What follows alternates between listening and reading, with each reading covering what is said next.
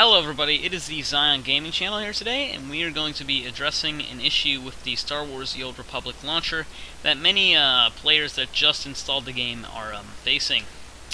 So the problem is, after you have installed the game, or have installed Star Wars The Old Republic, and after putting in your account information on the login screen, and pressing the button Login, you will be prompted to a new screen that includes like update patches and so forth.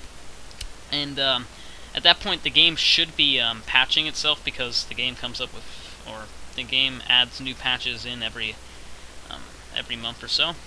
But what many people are facing, or many new users are facing, is the fact that the launcher itself is not actually patching when it's supposed to be, and that is due to the fact that bitraider is interfering with the launcher. So the SWTOR launcher uses a bitraider client to facilitate it in a way I do not know specifically.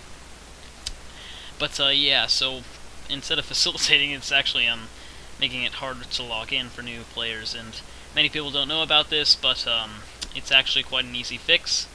So to fix this problem, and to allow your game to actually patch, what you want to do is you want to navigate to your file folder, and navigate to wherever your Star Wars The Old Republic folder is located.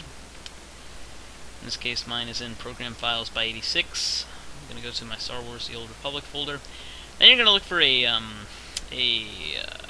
file that is called launcher.settings, or just launcher for short. It has a paper icon right next to it, and in the file type, it is a settings file. Excuse me. So what you want to do is you want to go ahead and open this with either Notepad or Notepad++. If you don't have Notepad, you can get Notepad++ for free. So and you want to go ahead and navigate down to the 13th line where it says bitraider disable, well, bitraider underscore disable, and it should say false. What you want to go ahead and do is set this to true, so as to disable bitraider, so that your game can actually patch without bitraider hindering it from doing that exactly. So yeah, you just want to go ahead and set bitraider underscore disabled to true. Click save.